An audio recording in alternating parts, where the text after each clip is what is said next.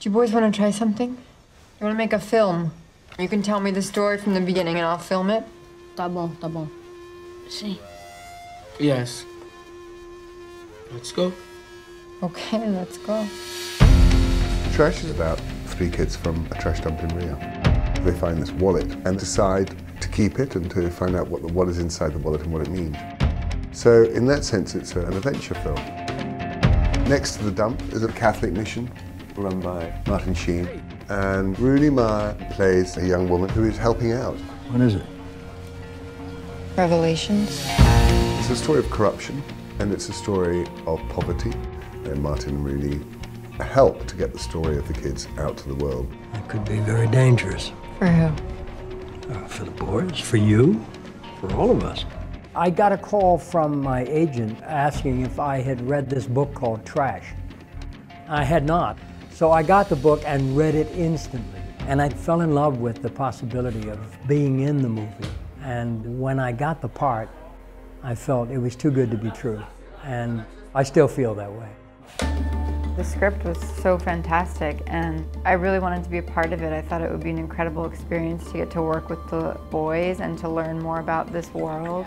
We cast them as great actors and we're overjoyed that they both agreed to be in the film. But there's a series of coincidences here about Martin Sheen's own background in working in the Philippines on Smoky Mountain, a landfill site there, in terms of his charitable work there over nearly a decade, and Rooney Mara with her work in Africa. So they both came with a huge amount of experience and knowledge, and that was vital to us. And I think they both give extraordinary performances. He needs a drink. Menino, where did you come from? He needs a drink. He needs a drink? Yeah. Yeah, he does. I think she's just a young, hopeful girl who's come here to try and make a difference in their lives. And I certainly was able to bring things from my own experiences abroad and my own experiences volunteering to the character. You know, at my age and at this time in my career, these parts are very, very rare. You know, you don't get a whole lot of screen time in an important movie. This is an important movie. To be a part of a movie that is very entertaining and touching and sweet and funny, but at the same time that is sort of shedding light on a real life issue, to me that's the best kind of movie.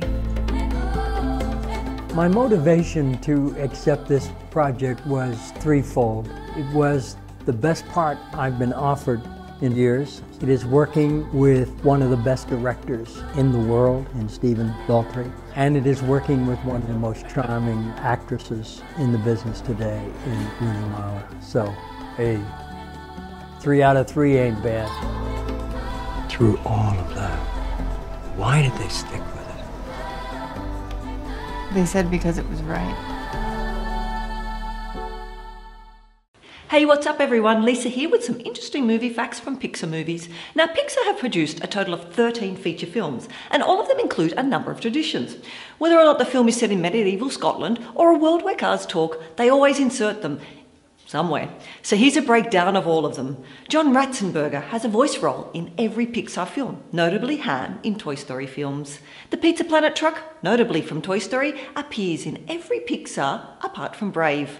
The number A133 is the classroom number of Pixar animators alumni from California Institute of Arts. It first appeared in Toy Story as the number plate of Andy's mum's car and has featured ever since in various ways, even as Roman numerals in Brave. For more movie news and facts, keep it tuned to our channel, and I'll see you next time.